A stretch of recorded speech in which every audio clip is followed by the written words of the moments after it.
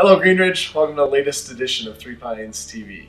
Believe it or not, we are over halfway through the year already. We're into July, we're beyond the midway point, and we thought that was the perfect time to encourage you all to remember what you did this January with goal setting.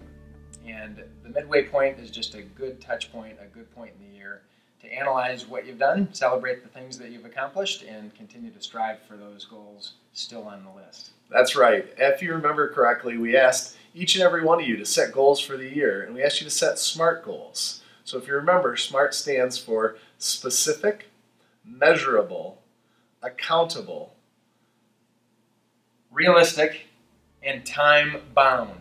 So the time-bound part is the midway point of the year. We hope that you've got an accountability partner. If you don't, tap somebody on the shoulder. We're always glad to share goals. We had many of you share those goals with us. So let's continue to focus on goals, focus on growth, both personally and collectively, and let's finish out the year strong. There's still plenty of time left to reach those goals. Good luck. Thanks, everybody.